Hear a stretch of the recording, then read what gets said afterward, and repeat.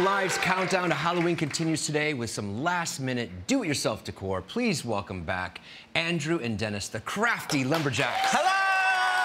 Hi! Happy Halloween!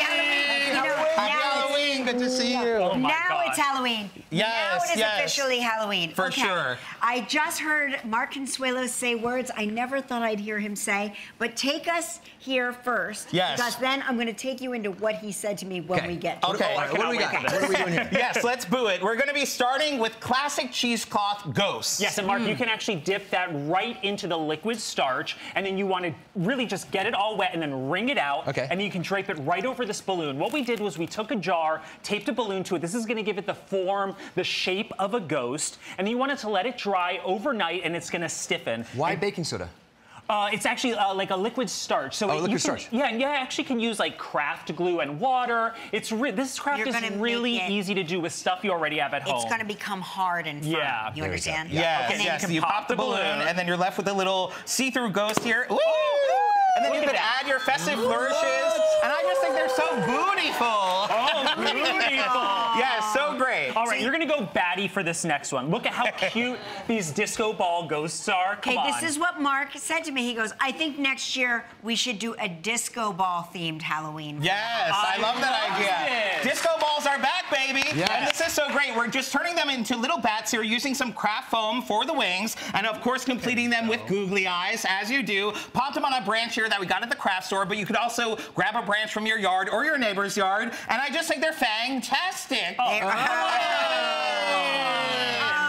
on. Well, you know we love a good upcycle, and you probably have Mark, tons of cardboard around your house, and I always say, if you got it, haunt it. So we're actually turning our cardboard into cardboard haunted houses here. Cool. Thank you. Yes, now it's as easy as finding clip art online, tracing it onto your piece of cardboard, then cutting it out with a craft knife, and then all you have to do is tape them together to create almost an accordion effect, and then sloppily paint it just like you're doing on both sides. Yes. No, sloppy is good around Halloween. Yeah, Mark, absolutely. Of course. Mark only knows how to paint it sloppy. Yeah. Yes, that's This is perfect your for Halloween. holiday. Yes. And then you can add some candles to it, put it on a tablescape. And this is a little more chicy, less creepy. Yes, I love that. Yes, but if you're into the magical, whimsical kind of style for Halloween, we have a great project for you. We're actually taking our cauldrons and turning it into a bubbling witch cauldron here, adding some ornaments on top. Yes. Yes, and you know what the trick is, Kelly? Actually, you can start gluing them right around. What you want to do is you want to take off the hardware from your ornaments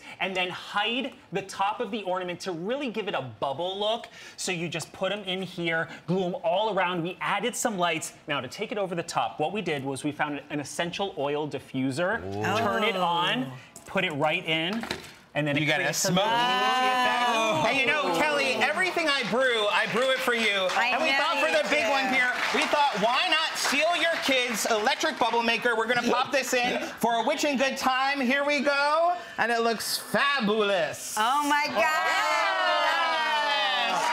More Halloween ideas for your celebration when we come back.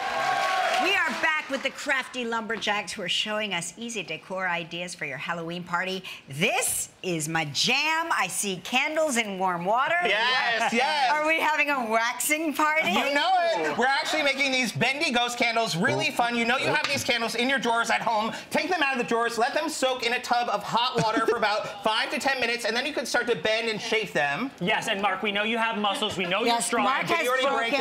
He's broken every candle. So oh no! The trick is to really just take your time with it. And mold it. Dry them off and then use an acrylic pen to add your little ghostly features. And I mean, come on. Yes, add this to your table skin. You're the ghostess with the mostest. Oh my God. Hey, that's good. I saw a commercial for this. Oh my God. All right, we always like to say leave no area of your home unhaunted. There was a big trend this year of taking thrifted frames, taking them apart, adding a ghost to it, and then putting it back together. No one has time for that. So we're adding ghosts to the stuff that we already have on our walls. Amazing. With a takeout container. This is so easy. You want to find the flat part, cut it out, and then trace or just draw or trace a ghost, and then paint it really lightly with acrylic paint so it's a little bit see-through, and then tape it on with some double-sided tape. Yes, I mean, so cool, so spooky. And the best part is after the Halloween is over, you can pull off your ghosts and your pumpkins, and you're back to normal. Exactly, yes. That's what Mark likes, back to normal. Back to normal. And now, back to normal. We're going to show you some last-minute irresistible party decor. There you go. All right, we're taking regular bowls, turning them into spiders. You actually can start bending. These are compostable straws we found online. All you have to do is hot glue them to the bottom, and then, of course, add some googly eyes. And look, just with a paper thing, it's so adorable. This is so, it's so cute, right? You can even use them for decoration. Just great. If you're not a crafter, this is for you. You know those paper cups you find? Add some. There are so many of these from laying around kids' parties. Yes.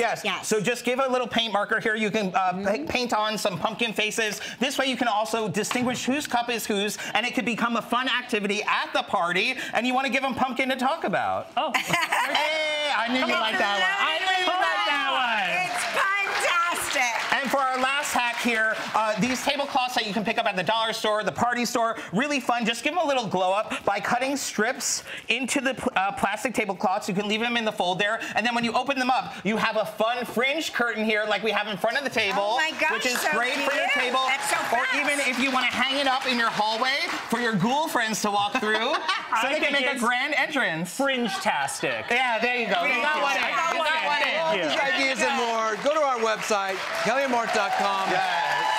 We'll be right back.